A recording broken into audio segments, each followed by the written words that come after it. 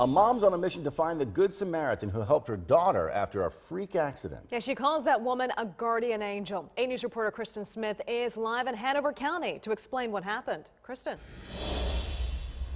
Juan and Constance, this is an incredible story. A woman was eastbound on Route 33 when a car heading the other direction hit a deer. The impact catapulted the animal into the air and into that woman's windshield. But the story doesn't end there. This is what a Jeep looks like after a 175-pound bullet flies through it. I mean, it happened in a split second. But it wasn't a gun that shattered the windshield, bent the steel frame seats, and busted out the back window. It was a deer. It was really scary. It made me think about life completely differently and how thankful I am to be here. Jamie Smart says she was driving east on Route 33 when another car hit the deer. The animal went airborne, flying in her front windshield and flying out her back window. Most people don't walk away from that.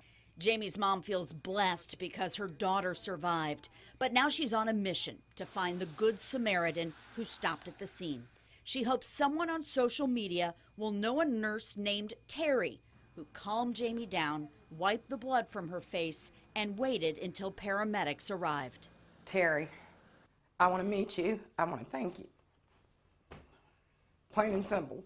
I want to meet this lady and I want to thank her.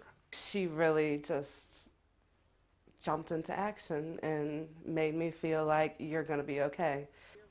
Makes you look at things a lot different. A whole lot different. Today could have been a more somber day for me. Today, it's tears of joy.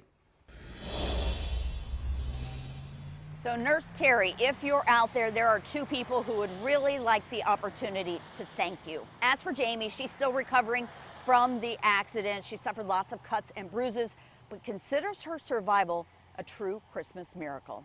Live in Hanover, Kristen Smith, 8 News.